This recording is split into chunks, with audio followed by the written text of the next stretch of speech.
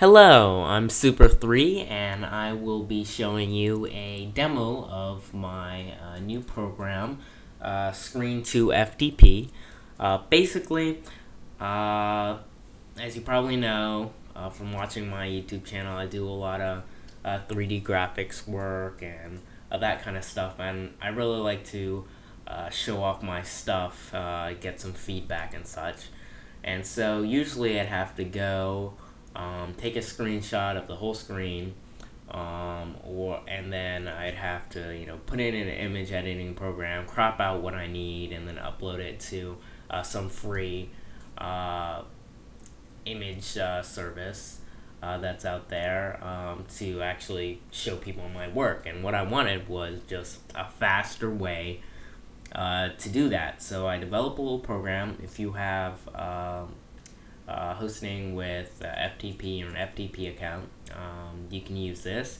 But further future versions, you won't have to have any of that. And I'll just upload it to a free image hosting service. So basically, you just go to super3.org/ScreenToFTP. There's a link in the video description. And this is just a small program for Windows only at the moment. It's just 0.3 megabytes in size. It takes 60 seconds to just edit in your info, and then you're ready to go. It gives you a little bing when the screenshot has been uploaded, and it puts the URL of the screenshot in your clipboard so you can just copy and paste it. You can set hotkeys, and it's free, and I'll be releasing the source soon. So you can just go, like I said, to super3.org/ScreenToFTP. You can download it, and I have it here and unzipped and in a little folder. And so I'll go ahead and pop up the program, and as you can see, nothing fancy, just really a simple program.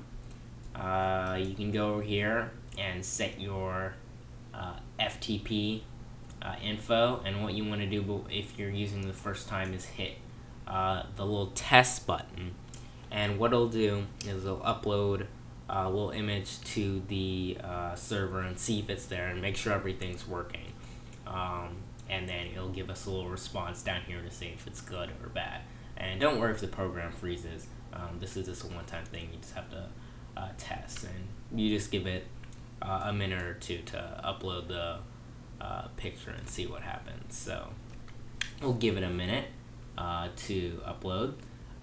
There's several other tabs. I'll show you when this is finished. As you can see, it's a good login, so we're ready to go. You can set the hotkeys here. You can do either full screen screenshots or selected area screenshots. You can set a few configuration things here. What file type you want it to be, JPEG, PNG, if you want the upload sound and all that kind of stuff. Just some about stuff, and this is the preview window.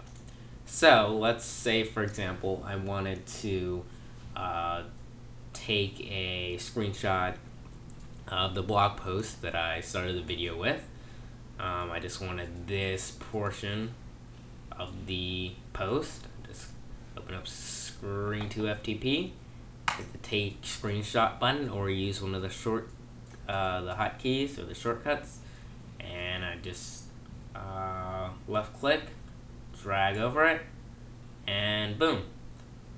There's the portion of the screenshot. You can hit preview to see the full thing. As you can see, there's a little artifact from the recording I'm doing right now. That won't show up in yours. I'm done previewing that. Just hit upload. Look in the bottom right. You can see that it's uploading. And success. I don't know if you heard the bing or not.